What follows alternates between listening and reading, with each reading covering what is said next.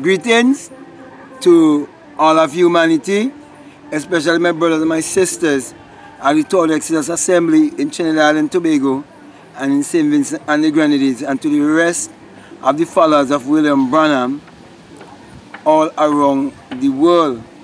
And when I say followers of William Branham, I'm speaking about the message of William Branham. I really want to reach out to you this day and explain to you how the bride of Christ, of which William Branham spoke about, should live, and how you should interpret the Bible to live that way. Now, if you will only give me a listening ear, before you start judging, condemning, or disagreeing in any way, let me point out to you that I'm not asking anyone to believe anything that I am saying, because what I'm saying is not theory. It is practical. So the only how a person can know what I'm speaking of, whether it is so or not, is if they are willing to put what I'm saying to work in their life. And with me being a life coach, I've been coaching people all around the world, and they've been getting great results and rewarding me handsomely. I know exactly that I can teach you how to be healthy, wealthy, and wise, and how to understand what William Branham was speaking about concerning all the things that he said that the bride would do. So it's a doing. It's not just a speaking. Now, the first thing you have to come to realize is that the Bible addresses the human mind and must be interpreted psychologically. That the Bible is not literal, neither is the Bible secular history. For the Bible was written symbolically, and it has no reference to anyone that existed thousands of years ago, or to any actual event that took place upon earth thousands of years ago. From Genesis 1 to Revelation 22, it's all a great psychological drama. Also, I want to point out to you that William Branham's message had two parts. It had the esoteric, which was fed to the masses or to the public. And it had the esoteric, which is the inner, deeper meaning, metaphysical meaning to it. So my brothers and my sisters, those who have kept you in slavery wanted to continue to keep you in a perpetual state of mental slavery by making you believe that when the Bible speaks of Christ, it is speaking of a man that existed 2,000 years ago. But before you shut me off, just listen. Just listen. Just give me a listening ear for a while. Now, let me quote a scripture for you and break it down and show you something. Now, St. John 1 and 3 says that all things were made by him, and without him was not anything made that was made. Now, in that same St. John 1 and 3, verses 1 says also, in the beginning was the Word, and the Word was with God, and the Word was God. The same was in the beginning with God.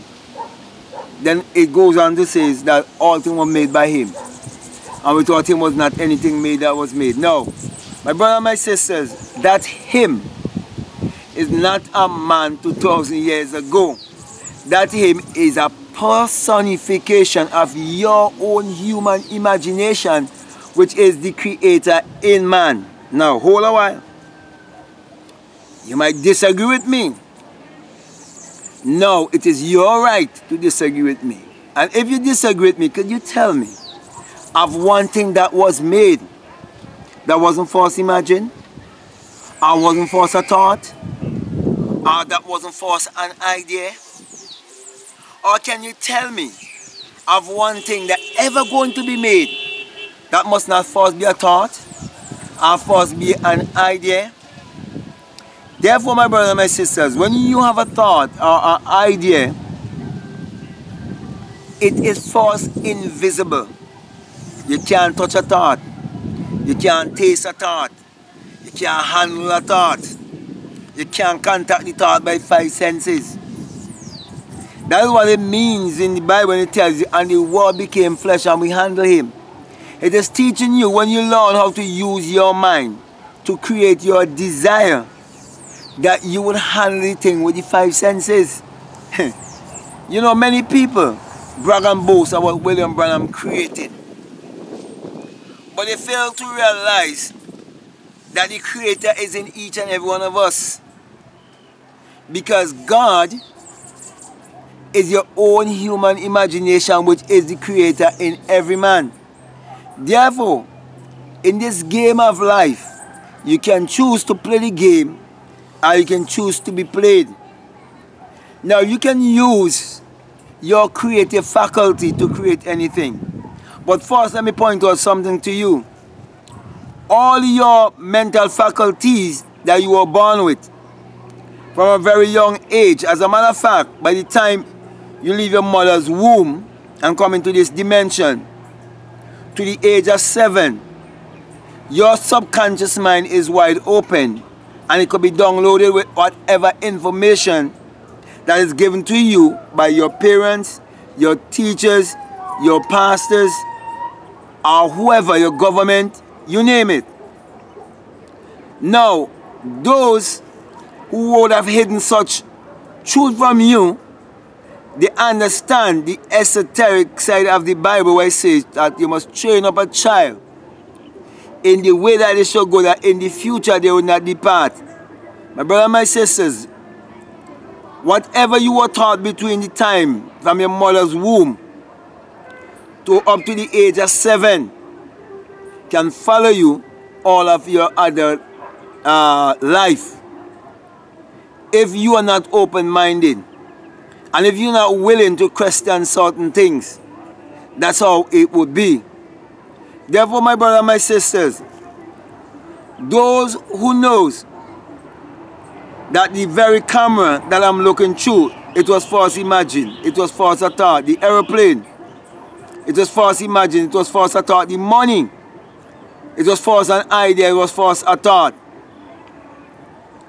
They know if you tap in to your Christ self, your higher self, which is the highest level of consciousness, that you would be awakened, you would be enlightened, and you would have an awakened imagination. That's the reason why, my brother and my sisters, there are people who have asked me to use my imagination on their behalf, and they are reaping the benefit. And the reason why they are reaping the benefit is because they didn't doubt. How can we walk the works of God? The question has been asked. They say, believe in him whom God has sent. God can send no one but himself, because the sent and the sender are one. And I can tell you that when the Bible says that you shall change from mortal to immortality in a twinkling of an eye, that twinkling of an eye is the opening of an eye within you, because this life is a dream, and when you awake out of the dream, it is the same night you're going to experience your birth from above, which is the birth from the skull, and you will become invisible and be sent to teach of the invisible. That's why, my brother and my sisters, for another time again, I'm encouraging you. You can always email me and tell Exodus Assembly Review @gmail.com. Or you can email me at blackmadguru, as in BLACKMADGURU @gmail.com. If what I'm saying, if it makes sense to you, and you would like to prove what I am saying, that I can teach you to be healthy, wealthy, and wise, and you would like for me to give you practical exercise to do for your own self and prove you can become whatever you want to become in this world, you come to realize that Brother Vin didn't have to sell himself and his reputation for 28 million. He could get far much more than that. And I can teach you how you can create far much more than that. Because you're told in Malachi 3:10 that I would open the windows of heaven and pour you out a blessing that you would not have room to store. That have happened to me. I wrote a book called How to Open the Floodgates of Abundance and explain Malachi for you. And now I'm experiencing that in my life.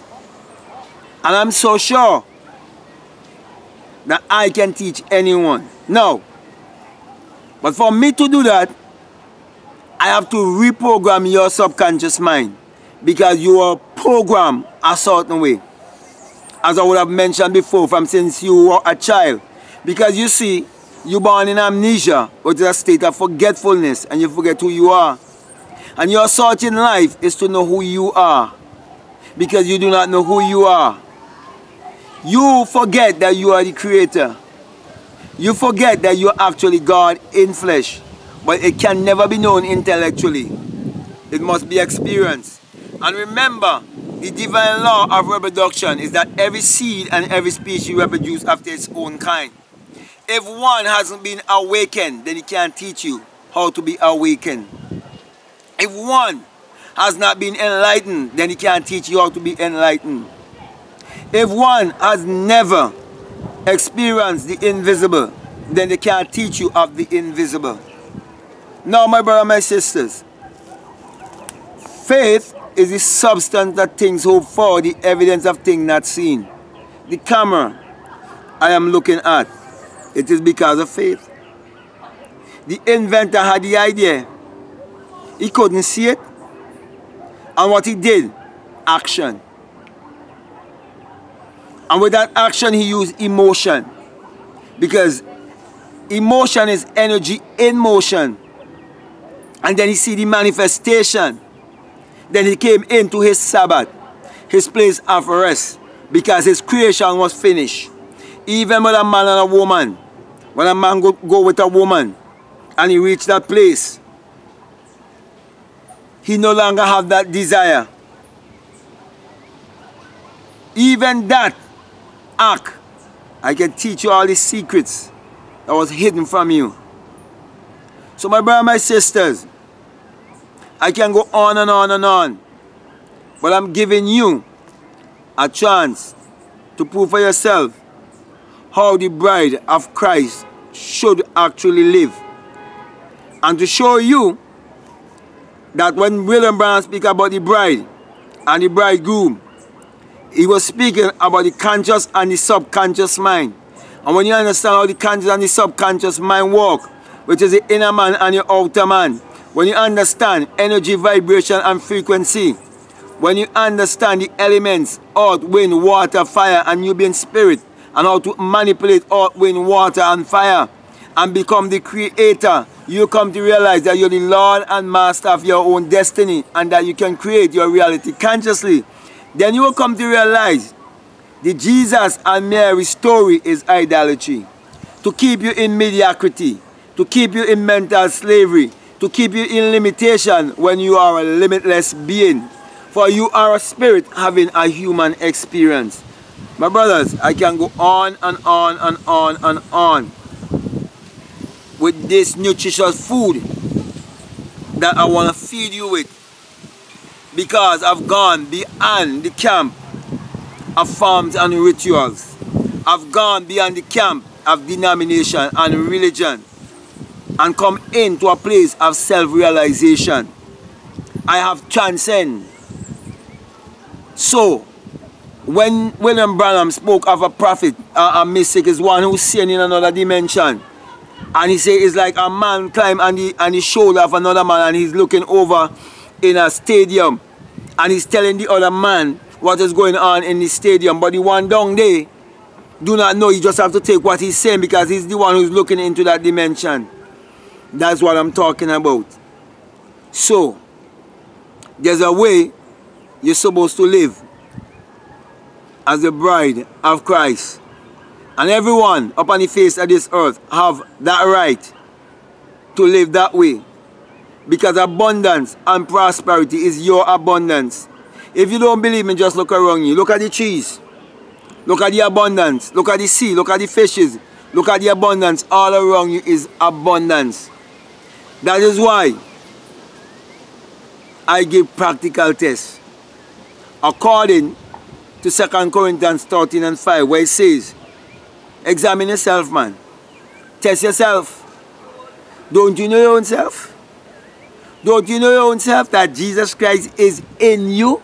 If Jesus Christ is in you, tell me what form. I am telling you, it is your own human imagination, which is the creator in man. That's the reason why the church system give you an idol to worship, for you to believe in a power outside of yourself, for you to believe in a God outside of yourself. But the kingdom of God is within you, Luke 17:21. And it says in Matthew 6:33 that whenever you discover the kingdom, you discover the secret of creation. Thus you will say all these things will be added unto you. So challenge me. How are you going to challenge me? To teach you and show you what to do. If it don't work, well then you can say anything. But you have to know that you have to come with an open mind.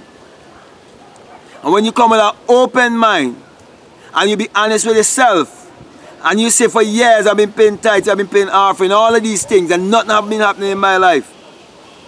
And I'm willing to put what this man is willing to teach me to work, then you'll be able to get the result. I've seen the pastor of the Orthodox Assembly in my country right here in St. Vincent and the Grenadines use that law unconsciously. Had he known how to use it consciously and understand even a higher level, because what I'm speaking about here is the law, and everyone has used the law. You can either use it unconsciously or consciously. But I've come into the promise, which is a whole other dimension, or a whole other world of experience I'm talking about. He used it unconsciously to manifest certain things. And even covet another man's vehicle and driving it today. And he would say that the riches or the wealth of the wicked is stored up for the just. But when you understand this thing, you do not have to take anything from no one. You can get the same thing and you can get more. That is why, my brothers and my sisters, here am I out in nature, bringing this message to you, encouraging you that if you believe in the characters of the Bible and you believe that they were literal, let me give you the benefit of the doubt. If you even believe that they were literal, right? All of them was living sumptuously. You believe in Abraham, you believe in Isaac, you believe in Jacob, you believe they were literal men thousands of years ago? They didn't live hand to mouth. And I am not living hand to mouth either. I am sleeping and I am manifesting money. I'm in the toilet, I am manifesting money. I'm out here speaking to you, I am manifesting money. And the Bible tells you money answereth all things. And when you understand cosmic money, then you understand the physical money. The physical one that you can hold like this. And to see a man who had built up a reputation, and many people all around the world would have believed so much in this man. And because for 7 years, I've been in the Orthodox Assembly. And every convention from 2001, I think, right up to 2007, I've been to all of them. I've been among all of the brethren. I've drunk with them. I know everything that goes on. I know that they are a denomination. And I have to come now and I have to help you. I'm not here to pull down or bring down anyone. I'm not here to condemn anyone. But message believers condemn all denomination when they themselves as a denomination. And you can live in a glass house and want to throw stone.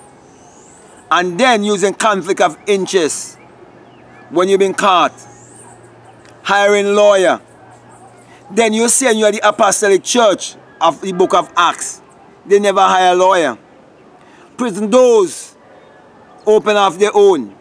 But that is another subject for another time, because if I go in to show you how that does work, you would marvel. Because an angel is a messenger. And what brings message to you and from you, it's your thoughts.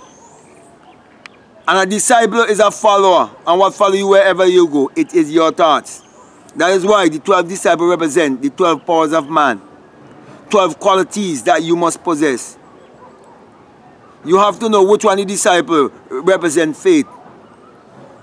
It's a quality in you. You have to know which one represents love. It's a quality in you. You have to know which one represents thanksgiving. It's a quality in you. You have to know all of these things.